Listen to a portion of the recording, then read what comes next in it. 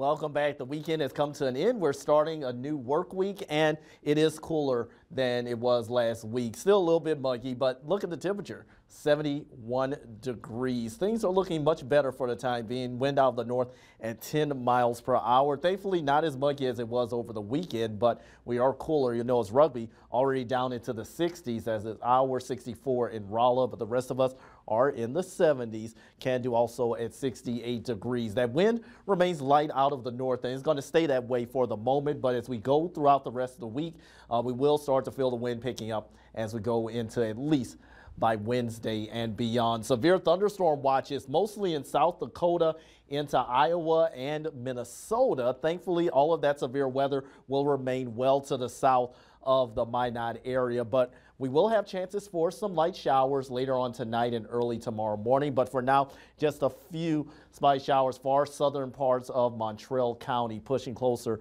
to the Missouri. But for now, looking dry across north central North Dakota. But late tonight and early tomorrow morning, we will have the potential for a few scattered showers as we go into our morning commute. After that, we will have clouds throughout at least the first half of the day. That pushes out, and we start to see more sunshine as we go into the afternoon, and that's going to allow temperatures to at least rise into the mid-70s for tomorrow afternoon. But rain chances for tomorrow mainly in the morning, dry afterwards, but we do have more chances for showers, maybe even a couple of thunderstorms late into Wednesday and early Thursday morning. A couple of isolated severe storms cannot be ruled out, but that greater chance of severe storms for the second half of Wednesday is going to remain long and south of the interstate for now. If that changes, I'll let you know. But as far as our precipitation, not expecting a lot of accumulation, nothing to be too concerned about. You'll notice temperatures kind of fluctuating up and down over the next several days. As we go into Sunday, we're once again back in the 70s.